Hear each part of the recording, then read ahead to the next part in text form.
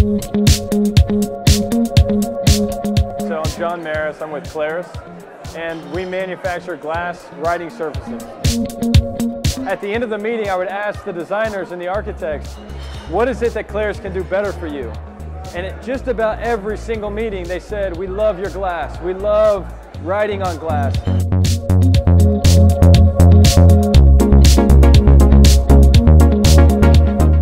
The most important thank you of the evening is to all the architectural practices. The architects that have turned this event into a success. You know, we gave you guys the brief of design and artwork.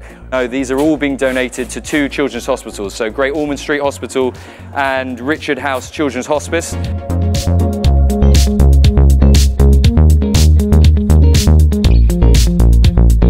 The final and ultimate winner, Natalie from TB Bennett!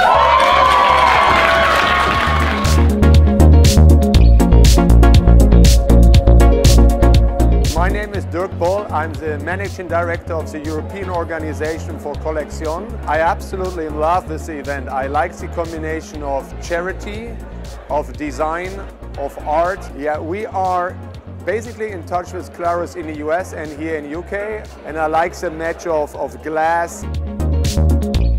It's beautiful.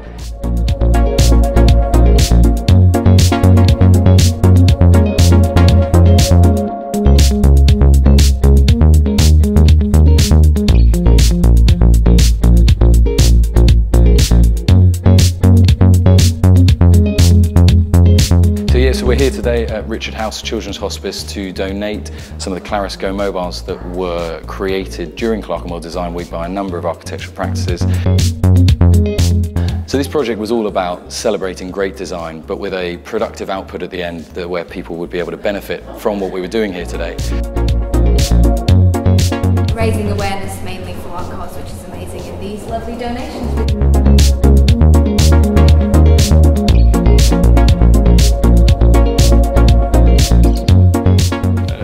In the octopus, and we were like, oh my god, that's amazing, let's go with it.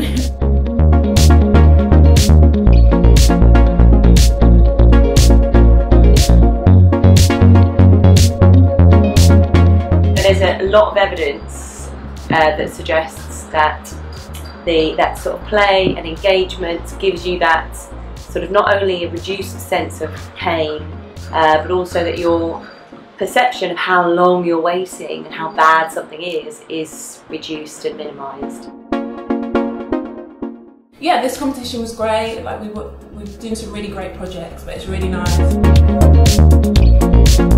think it's a great product, and we were approached to enter design, and why not? It's a great idea, and I think everyone had a lot of fun doing it.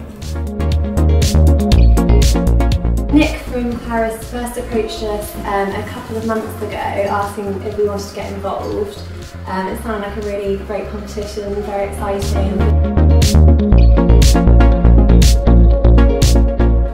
So we've come to the end of the second day now. We've donated all of the boards, some of them to Richard House Children's Hospital, some of them to Great Ormond Street, and essentially that's brought the event to a natural conclusion. Because of the appetite and the response that we've had to it, we do plan to do something bigger and better next year, so watch this space.